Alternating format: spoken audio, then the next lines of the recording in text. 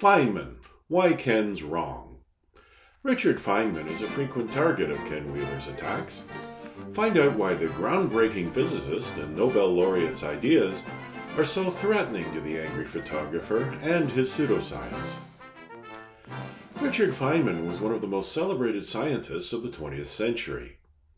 He attended both MIT and Princeton, where he earned his PhD in 1939, studying a branch of particle physics called quantum electrodynamics, QED. In 1943, Robert Wilson, one of the Manhattan Project's administrators, invited him to support Robert Oppenheimer's team developing the atom bomb because of his expertise and his reputation. After the war, Feynman joined Cornell University as a professor of theoretical physics. His ongoing research won him the 1965 Nobel Prize for Physics. Ken Wheeler is a particularly harsh critic of Feynman.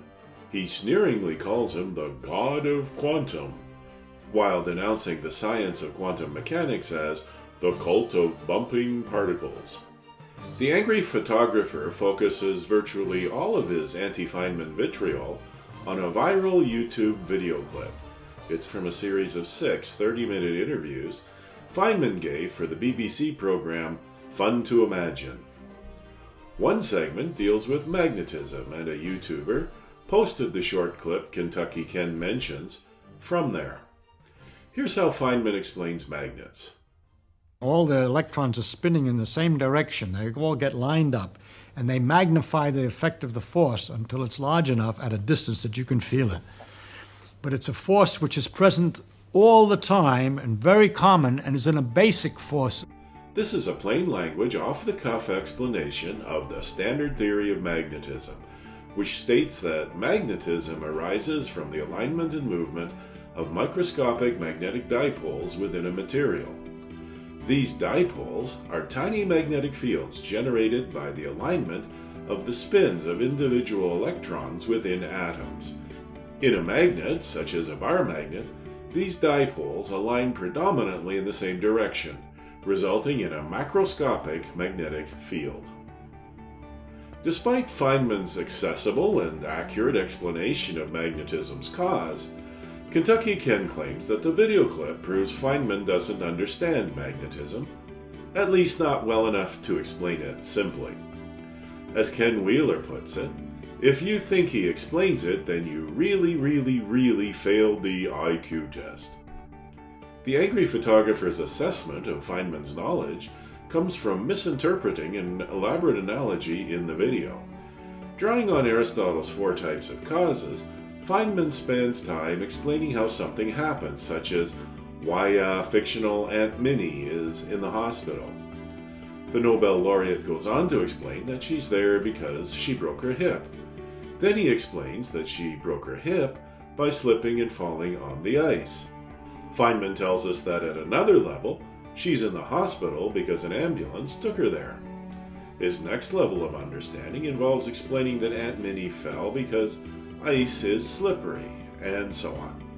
He may belabor this analogy, but he explains that the deeper a thing is, the more interesting it is. He charmingly tells the interviewer, "I'm not answering your question, but I'm telling you how difficult a why question is." Speaking of why questions, there's a reason why the Theoria Apophasis host tries so hard to discredit Richard Feynman on a personal level. Feynman's QED research thoroughly explains electromagnetic interactions, contradicting and completely disproving Kentucky Ken's pseudoscientific speculations about how magnets work. We provide a complete refutation of these misconceptions under Magnetism, Why Ken's Wrong. To summarize, science has proven the ether doesn't exist, ferrocells display optical rather than magnetic media, and rather than being a point source object, magnets have poles because of their aligned electron spins. The angry photographer attributes Feynman's reputation and influence to his supposed persona as the coolest cat out there. It's true that Feynman was charming and popular with students and faculty. His teaching methods were ahead of his time, and he had some eclectic hobbies, including playing the bongos, painting, and giving public lectures aimed at lay people. Even so, Kentucky Ken's claims about Feynman are as inaccurate as his assessment of the fun-to-imagine interview. He says Feynman came to class dressed really nice, atypical of a professor. Feynman's fashion sense was unremarkable, if rather casual, for the times. There was nothing bohemian or hip about his appearance. Ken Wheeler accuses Feynman of lecturing while holding a bourbon on the rocks in his hand. He claimed, "There's video of it on YouTube and all over the place." We can find no such videos nor any record anywhere of Feynman drinking alcohol while teaching.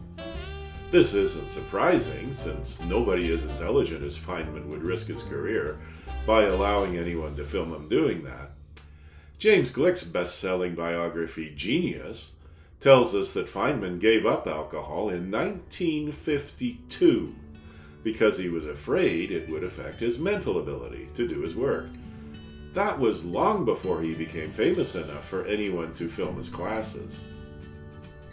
It's unclear where Kentucky Ken heard these claims, but at best they're urban legends. At worst, he's deliberately smearing the reputation of a deceased Nobel laureate.